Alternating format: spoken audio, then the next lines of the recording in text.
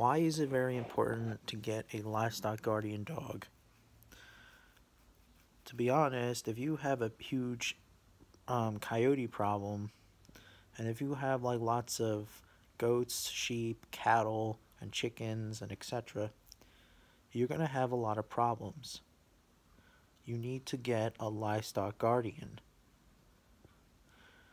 Surely, yes, a donkey or a llama can also be a good guardian as well, but livestock guardian dogs work 24 hours a day.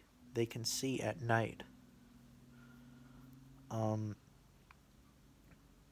there have been reports on livestock guardians that fought from their lives against wolves and other predators.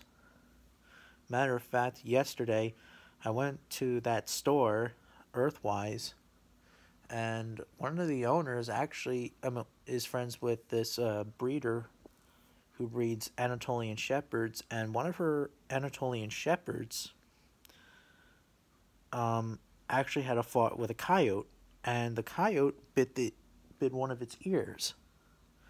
So it's very important to buy, livestock guardian dogs like that because they need to protect the livestock, and you cannot have just one livestock guardian.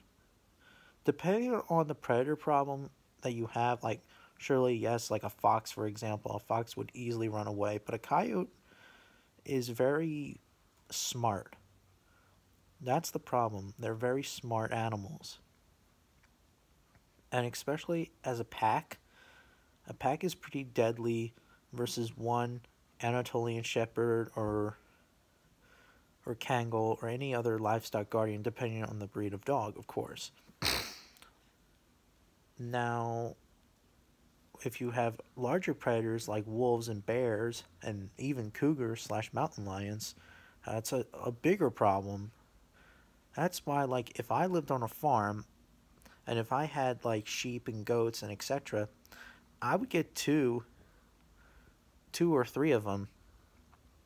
Obviously, maybe a mating pair, a male and a female, and maybe the third one would be like a younger, like maybe, I don't know, like a younger male or a younger female. That also depends on the ages as well, because some of the livestock guardian breeds have the same sex aggression. But as for me, just mostly two would be male and female would be a good idea. Livestock guardians are also another thing too is that livestock guardian breeds also help the injured livestock or the orphans. They will also, if an animal is struggling, that dog will sit there and it will comfort it